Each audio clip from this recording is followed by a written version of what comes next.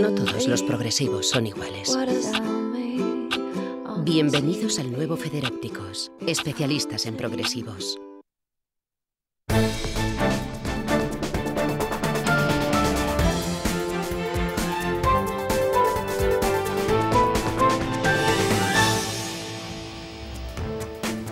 La Junta de Castilla y León carga contra el administrador judicial de Elgorriaga y le acusa de posibles negocios ocultos con el actual propietario Luis Presa, al que tilda de responsable de lo que en los últimos años ha pasado con la fábrica.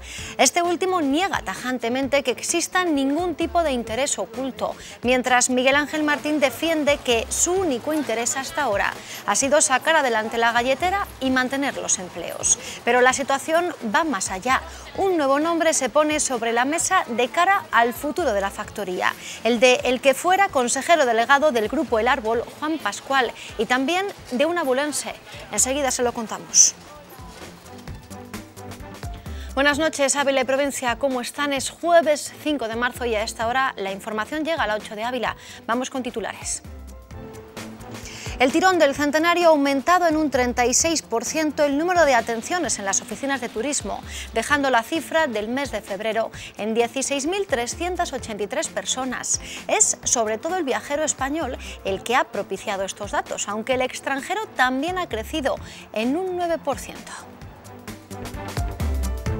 Más cifras. El pasado año la centralita del 010 registró más de 744.000 llamadas, tanto externas como internas. Un servicio que a través de la tecnología IP ha visto reducir en los últimos años un 80% los costes. Hoy, en Junta de Gobierno, ha salido a licitación y se ha adjudicado el espectáculo Teresa Ilumina Ávila. Y como es habitual en este tiempo de noticias, tampoco va a faltar la crónica política. El Partido Popular ratifica a José Luis Rivas como cabeza de lista al Ayuntamiento de Ávila. El comité electoral se reunía esta tarde para elevar a oficial el anuncio realizado esta semana para intentar suceder a Miguel Ángel García Nieto. La nueva agenda de Rivas comenzará mañana mismo ante los medios de comunicación. Y en lo cultural, el pintor abulense Eugenio López Berrón inaugura en el Palacio Lo Serrano una exposición inspirada en el pensamiento y la obra de la santa. Una muestra que también recorre los edificios de las fundaciones de la mística y que puede visitarse en este espacio hasta el 16 de mayo. Y en lo deportivo, final para la cultural cebrereña ante el Villa de Simanca. Será este fin de semana en el Mancho. La victoria es importante de cara a alejar a un rival directo en la lucha por la permanencia. Si fuésemos capaces de ganarle, como no puede ser de otra manera, le vamos a meter un buen meneo psicológico y bueno, quizás si ellos son capaces de ganarnos allí, también van a tener un refuerzo muy positivo, ¿no?, para ellos. Vamos a trabajar la semana como la semana anterior, que con muchísimas ganas. También en lo deportivo, el domingo a las 12 del mediodía y con salida desde la Plaza de Santa Teresa se celebra el segundo memorial Nuria Jiménez, una prueba que quiere servir de homenaje a la atleta fallecida en 2013 y que a día de hoy, con el plazo de inscripción todavía abierto, cuenta con 300 inscritos.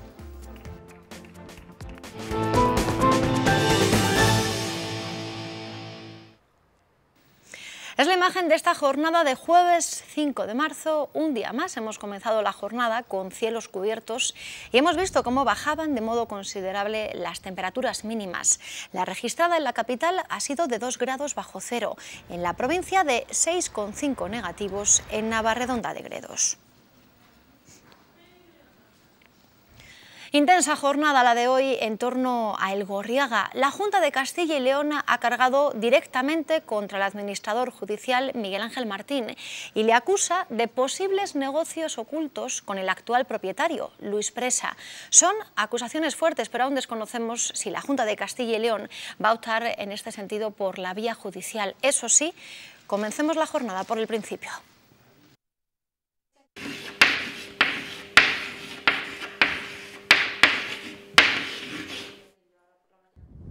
Ha sido el periódico El Mundo el que ha publicado hoy que el actual dueño, Luis Presa, quiso descapitalizar la fábrica para quedarse con las marcas en febrero del año pasado.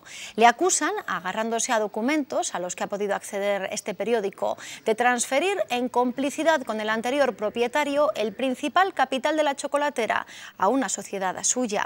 El periódico publica también que la rápida intervención de la Junta de Castilla y León fue la que disolvió dicha sociedad y evitó finalmente dicho saqueo de la galletera. Aseguran además que el administrador judicial Miguel Ángel Martín conocía esta trama oculta y aún así decidió nombrar gerente a Luis Presa hace un mes. La información tacha de actuación insólita la del administrador judicial al defender que el futuro de la fábrica pase por dos accionistas que aportaron 2 euros y formaron parte del equipo que llevó al abismo a la empresa chocolatera.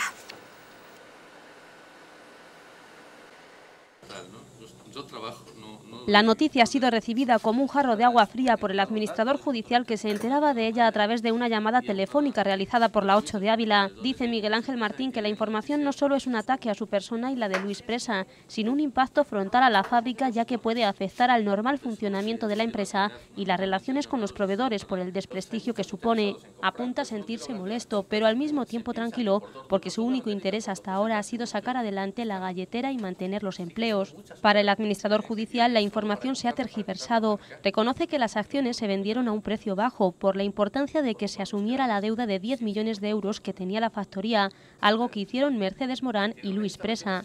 Martín continúa defendiendo que fue este último quien detectó irregularidades en la gestión del anterior propietario y mantiene su confianza en él, teniendo también en cuenta que de momento la Junta de Castilla y León no le ha facilitado la documentación de ninguna oferta, a pesar de que el 13 de febrero, en la reunión que se celebró en Valladolid, le confirmaron una opción de compra y días después una segunda, recibidas por la Consejería. Esta mañana, nada más conocer la noticia, Miguel Ángel Martín se ha reunido con los actuales propietarios y también con el comité de empresa, con los que ayer mantuvo otro encuentro para anunciarles que estaba a punto de cerrarse una refinanciación de la deuda muy favorable para el futuro de la fábrica. Hoy considera Martín que las noticias positivas han tornado en otra cosa con esta información que, repite, es un ataque frontal al futuro de la fábrica. También esta mañana el propietario, Luis Presa, ha enviado un comunicado a este medio de comunicación. En él, en nombre también de la propietaria Mercedes Morán, defiende su papel en la fábrica en los últimos meses.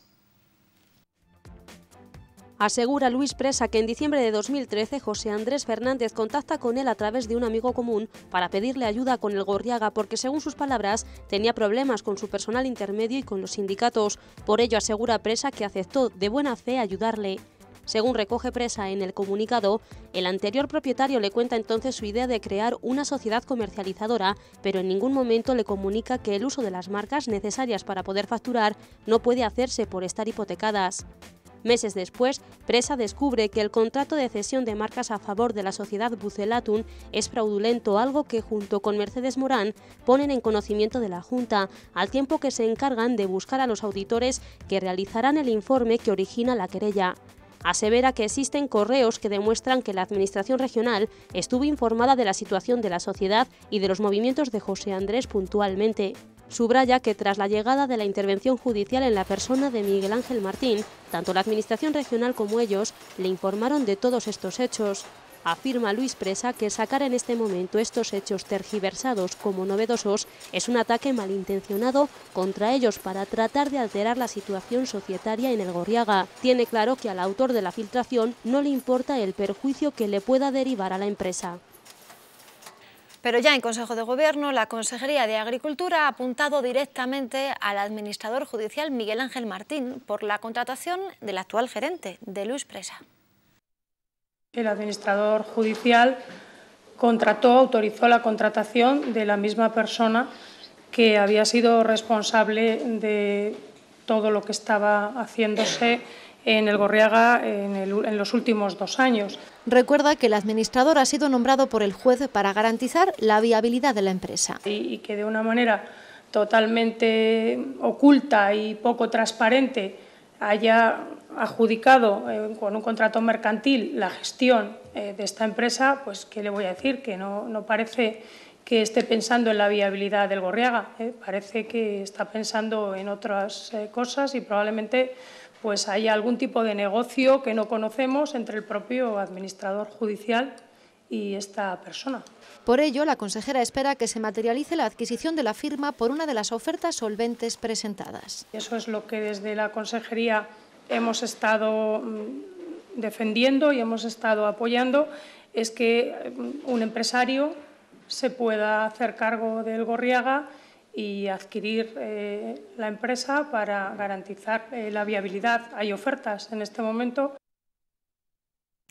Esta misma tarde, Luis Presa se ponía en contacto con este medio de comunicación para negar tajantemente cualquier negocio oculto con Miguel Ángel Martín, del que además dice es un profesional intachable, al tiempo que defiende la labor que ha realizado dentro de la galletera. Eso sí, en el mismo día en el que la consejera de Agricultura ha tildado a Luis Presa, lo hemos oído antes literalmente, de ser el responsable de lo que en los últimos 2 años ha pasado en la factoría, el comité de empresa ha recordado que la administración regional reconoció que fue él quien detectó las irregularidades de los anteriores propietarios.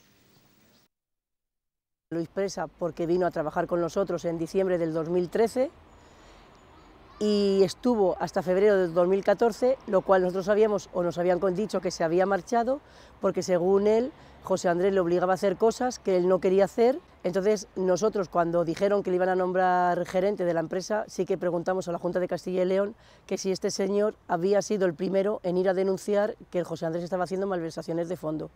Según la Junta de Castilla y León o Jorge Morro nos contestó que sí, que él había ido el primero con Mercedes Morán. Entonces la verdad es que ahora nos ha pillado un poco descolocados, estamos súper confundidos, no sabemos si fiarnos no nos fiamos de nadie.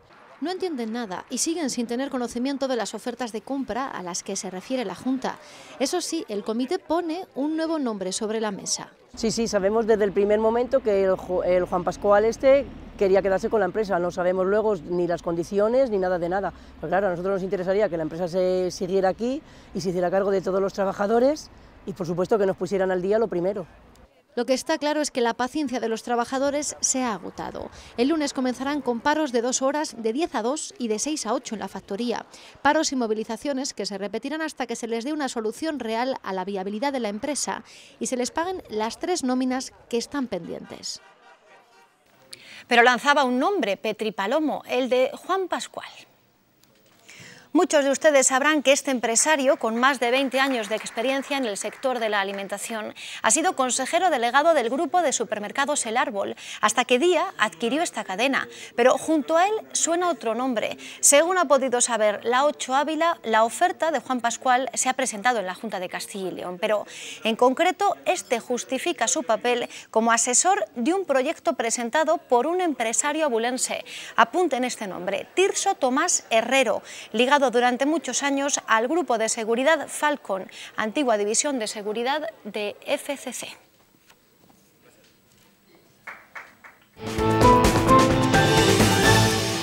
Seguro que en los próximos días esos nuevos nombres interesados por la factoría y también las declaraciones hechas por la Junta de Castilla y León en torno al Gorriaga darán mucho que hablar, pero ahora cambiamos de asunto. Nos vamos hacia el Ayuntamiento de Ávila para referirnos al servicio 010. El pasado año recibió más de 744.000 llamadas, aunque solo el 40% fueron atendidas por operadoras. Es por ello que el coste en los últimos años se ha reducido en un 80% en torno a este servicio que hoy de nuevo ha salido a licitación en Junta de Gobierno. Sale a licitación el servicio de atención telefónica ciudadana 010 por algo más de 54.000 euros al año, un servicio que en 2014 atendió cerca de 107.000 llamadas, unas 207 diarias. Eso sí, entre llamadas entrantes y salientes se registraron más de 744.000 en total el pasado año. Desde el consistorio dejan claro que el 31% de estas no pasan por centralita. Además añaden que desde que hace 3 años se implantara una red corporativa gracias a una inversión del Plane y la red de ciudades digitales de Castilla y León, el ciudadano tiene ahora una mayor autonomía de comunicación con el consistorio y además el ayuntamiento ha reducido su coste en esta materia en un 80%.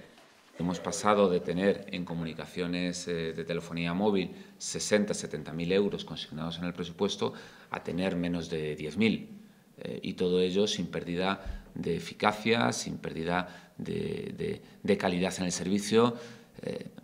Yo creo que es un dato muy importante que se basa sobre todo en un esfuerzo inversor. Por otro lado, han quedado adjudicados el diseño y producción del espectáculo de videomapping Teresa Ilumina Ávila a la empresa Escenario Móvil Multiusos. El próximo 28 de marzo tendrá lugar en la Iglesia de la Santa un pase especial por la celebración del 5º centenario del nacimiento de la mística abulense, en el que se resaltarán las virtudes de su figura con textos bajo la voz de Candelas Pérez. Pero ya en agosto tendrá lugar el espectáculo en 7 espacios diferentes, al igual que el que tuvo lugar el pasado año con gran éxito. Son todas animaciones en 2D y 3D. Es un espectáculo que tiene muchas pretensiones, que tuvo mucho éxito, que va a dinamizar sin duda todas las actividades del 5º centenario, que tiene distintas localizaciones, que como no puede ser de otra manera será oportunamente divulgado y presentado también por parte de la empresa adjudicataria y por parte del área de turismo, y que hoy hemos adjudicado en el importe de 88.731 euros.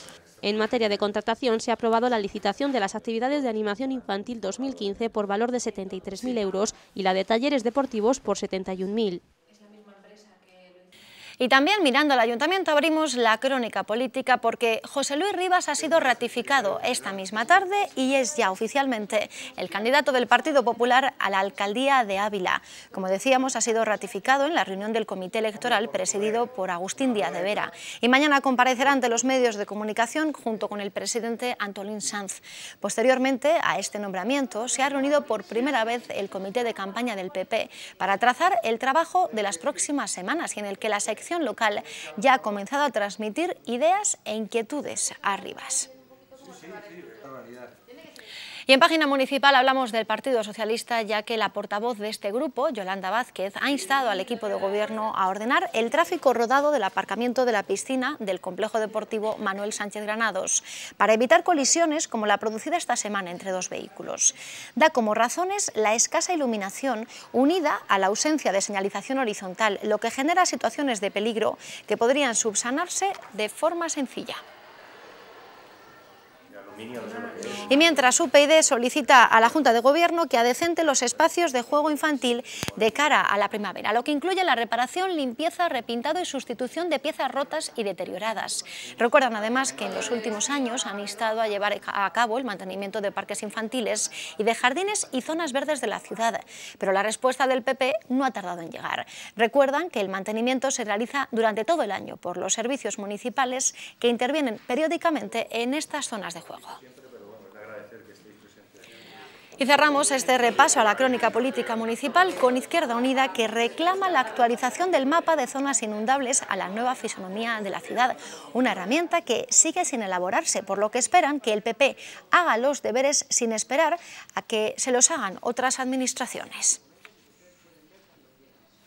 Y ya fuera de la crónica política, Comisiones Obreras, aprovechando la próxima celebración del Día de la Mujer, ha demandado hoy que se aprueben planes de igualdad no solo en la capital, sino en el conjunto de la provincia. Ávila tiene a 32.800 hombres trabajando y a 20.000 mujeres, una gran brecha que no solo se mantiene, sino que se agranda con los años. Por eso, desde Comisiones Obreras piden planes de igualdad, tanto al Ayuntamiento abulense como a las empresas, para acabar con esta descompensación. Planes de igualdad que, como decíamos, están obligadas las empresas de más de 250 trabajadores y todas las administraciones, ¿no? Resulta muy llamativo que la propia Junta de Castilla y León siga sin tener un plan de igualdad para sus trabajadores. Desde hace más de un año, dicho plan se negocia en el consistorio de la capital.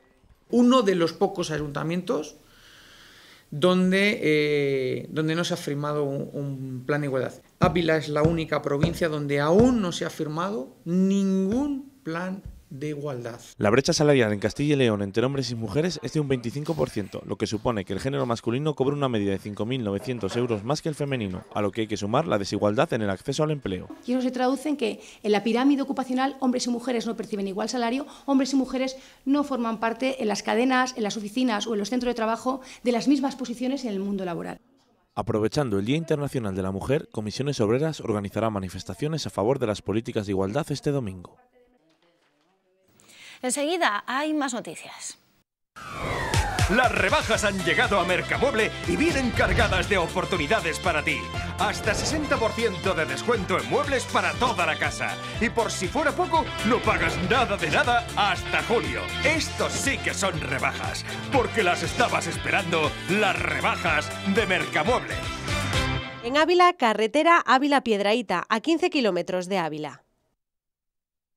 Abrimos la segunda parte de este tiempo de noticias y lo hacemos en clave del quinto centenario. Los datos turísticos que ha dejado el mes de febrero a su paso han sido históricos. Y es que no había noticia de una crecida de estas dimensiones desde que se realizaran las estadísticas en 2009. Madrileños y franceses han sido los que más nos han visitado. Los datos de febrero secundan lo ya cosechado en enero. El tirón del centenario ha aumentado en un 36% el número de atenciones de las oficinas de turismo, dejando la cifra en 16.383 personas. Es sobre todo el viajero español el que ha contribuido a estos datos, aunque el extranjero también ha crecido. El balance del mes es histórico, aunque el área municipal es cautelosa y prudente. Cuando tu base numérica es tan baja, es decir, enero y febrero son los meses más bajos a nivel turístico, cualquier incremento en cifras, por pequeño que sea, en un global, siempre el porcentaje va a ser mucho más alto. Es decir, si mantuviéramos este ritmo de porcentaje de subida durante todo el año, ya os digo que serían unas cifras espectaculares. Los registros de los perfiles diseñan un turista madrileño, castellano y leonés, andaluz, valenciano o manchego, por ese orden. De los foráneos... Francia, con un entorno de un 12%, Alemania, con un entorno de un 10%, Brasil, con un entorno de un 5%, igual que Estados Unidos, y luego ya Inglaterra con un entorno de un 3%. En este febrero el Ayuntamiento ha recaudado 34.695 euros en materia turística, de los que casi 31.000 pertenecen a la muralla. Proceden de 9.546 usuarios. Hasta finales de este año 2015 colgará de las paredes del Palacio de los Verdugo la exposición dedicada a la red de ciudades Huellas de Teresa. Son 20 paneles en los que se representan las 17 urbes vinculadas a las fundaciones de la Santa, además de otros apartados que ahondan sobre su figura. Esta es una muestra que en estos momentos también está visitando otros países. Recorrerá en total 14. Y seguro que también será visitada por los muchos turistas que se acerquen a Ávila en el mes de marzo, porque recordarán que son más de 350 las acciones que conforman el programa municipal de actos de este quinto centenario. Pues bien, entre ellas son varias las exposiciones. Eugenio López Berrón, el pintor abulense de Gotarrendura, inauguraba la suya en la tarde de ayer en el Palacio Los Serrano. Lleva por título Huellas de Teresa. Numerosos amigos del artista se acercaron a compartir este momento y descubrir así un universo teresiano. Si alguien puede plasmar en un lienzo la sensibilidad que Santa Teresa tuvo en su escritura, en su mística, en su andar, desde luego ese es Eugenio López Berrón.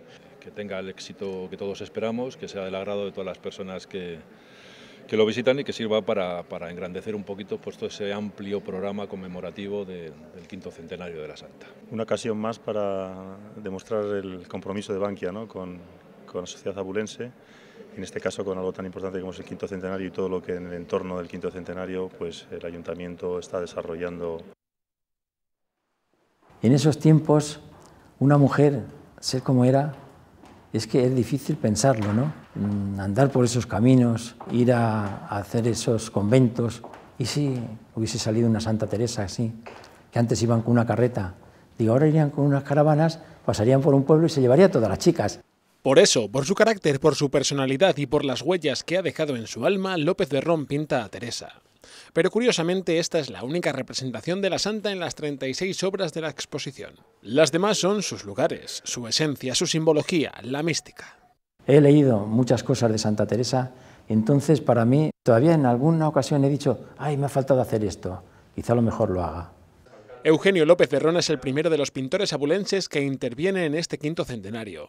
Sus huellas de Teresa se embritan con lo más etnográfico de su tierra, de la Moraña. Santa Teresa es que nos deja huella, vamos, siempre, sobre todo a los de mi pueblo, a Gotarrendura, ¿no? Siempre nos hemos criado allí y yo creo que hemos pisado tantas veces por donde ella ha pisado, al lado del Palomar, donde ellos tenían su casa, ¿no? Y entonces dice las huellas, fíjate, si las he pisado constantemente, pues ahora las huellas de Santa Teresa es que las siento. Óleos y pucheros convivirán en el Palacio Los Serrano hasta el próximo 16 de mayo.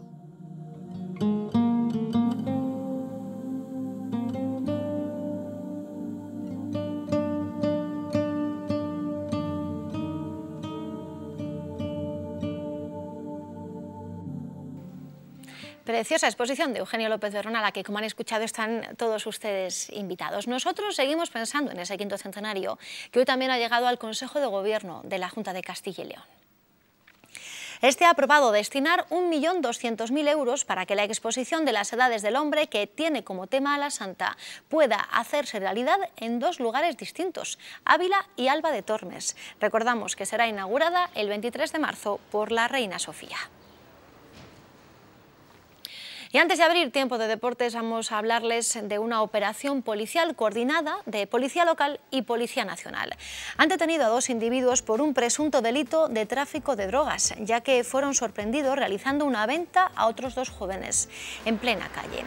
Los detenidos, de 40 y 23 años, presuntamente ofrecían speed, heroína y cocaína que tenían guardada en el piso de uno de ellos y donde llevaban a los compradores para que pudiesen probarla. En total se han intervenido unos 15 gramos de distintas sustancias en polvo.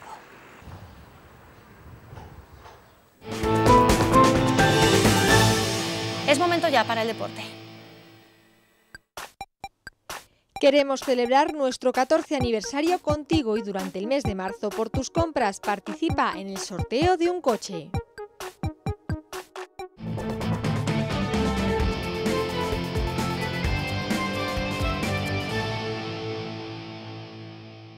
Duelo directo en la lucha por la permanencia para los equipos abulenses en el grupo octavo de tercera división este fin de semana. La cebrereña recibe en el Mancho al Villa de Simancas. Debe ser un fortín para lograr la victoria. Con el objetivo de poner tierra de por medio, se presenta una nueva jornada para la Cultural Deportiva Cebrereña, que recibe al Villa de Simancas. Los verdiblancos, con 25 puntos, son cuartos por la cola, mientras que su rival, con 19, es penúltimo. Máxima igualdad entre ambos conjuntos, que luchan por más que 3 puntos. Le vamos a meter un buen meneo psicológico y bueno, quizás si ellos son capaces de ganarnos allí, también van a tener un refuerzo muy positivo, ¿no?, para ellos. Vamos a trabajar la semana como la semana anterior, que con muchísimas ganas. La última derrota del equipo de Pepe García ante el Palencia ya está olvidada y ahora solo se piensa en vencer, como se ha venido haciendo hasta ahora. Fuerza del grupo, la fuerza de la unidad que existe en la cebrereña no es para que por un partido puntual te puedas caer. Yo creo que veníamos haciendo las cosas muy bien, quitando el partido de casa de Salamanca, que el resultado no nos acompañó, no así el juego. Yo creo que el resto de partidos de la segunda vuelta habían sido buenas. Encuentro que se disputa el domingo a partir de las 5 de la tarde en el Mancho. Y seguimos mirando al fin de semana porque llega una carrera muy especial. Carrera competitiva, pero sobre todo emotiva. Así se presenta el segundo memorial Nuria Jiménez a partir de las 12 del mediodía del domingo, con salida desde la plaza de Santa Teresa, para continuar por la calle Duque de Alba, Santa Ana y dirección su delegación del Gobierno. Giraremos a la derecha a Hornos Caleros, llegaremos a la confluencia con Rodríguez Sagún y volveremos a subir hacia arriba. Llegaremos otra vez hasta el Paseo Don Carmelo, giraremos a la derecha y llegaremos a la rotonda de Villeneuve-sur-Lot. Ahí volveremos hacia atrás, cogeremos Avenida de Portugal, calle San Segundo y el Grande. Esos son 5 kilómetros. Para completarlo hasta los 10.000 habrá que dar 2 vueltas a ese recorrido. En la línea de salida, atletas abulenses y amigos de Nuria que no pueden faltar a esta cita, como Luis Miguel Sánchez Blanco y Jacqueline Martín, en una edición en la que hay novedades. Este año ya hemos puesto categoría juvenil junior, senior, veteranos y veteranos 2. Y locales también hemos puesto. Hemos querido añadir más premios porque la queremos hacer que sea una carrera, no que sea de élite, pero sí que sea popular. Se vuelca y se va a volcar la mejor participación y la participación de todos los mejores atletas abulenses. Con el plazo de inscripción todavía abierto, cuenta con 300 atletas inscritos, cuyos dorsales podrán recoger el sábado de 4 a 8 de la tarde en el Palacio de Monjaraz. Vamos ya con las previsiones del tiempo.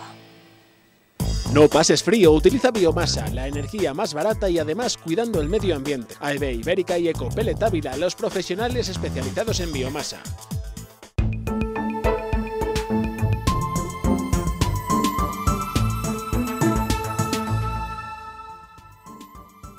La Agencia Estatal de Meteorología anuncia para mañana viernes un día despejado o poco nuboso, con temperaturas nocturnas en descenso y mínimas que podrían alcanzar los 6 grados bajo cero. En la Sierra de Gredos, vientos flojos y temperaturas suaves que estarán entre 2 y 17 grados en localidades como Arenas de San Pedro. En la zona del Tiemblo, el Barraco o las Navas del Marqués brillará el sol a pesar de que el mercurio podría bajar a 1 grado bajo cero. En la capital podría llegar a helar, ya que las mínimas estará en -3 grados, aunque la máxima llegará a 10. Por la parte norte, cielos despejados con máximas que superarán los 15 grados. De cara al fin de semana subirán las mínimas, a lo que ayudará el predominio de cielos soleados. Pues con el tiempo, como es habitual, nos vamos. Ya saben que la programación continúa ahora aquí en la 8 de Ávila. Pasen una buena noche.